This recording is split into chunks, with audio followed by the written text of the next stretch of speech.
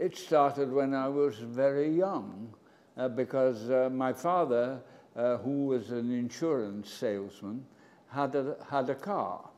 But this was back in 1932, something like that, and cars were not very common in England, and he had an old car, and it kept breaking down.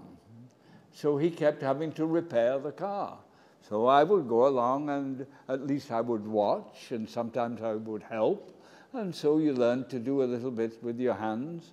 And then later on, I remember one of my uncles who gave me a telescope. But the telescope had a cracked lens in the telescope. And I went to the library and got a book on telescopes. But it became very obvious that making a lens of the sort that was broken was not good. You should make a reflecting telescope. It was much easier to make and a better telescope. So I started to make a telescope.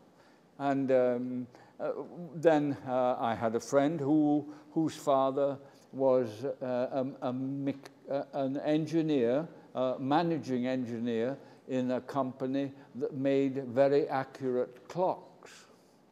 And so my friend's father had given him tools in an attic in his house.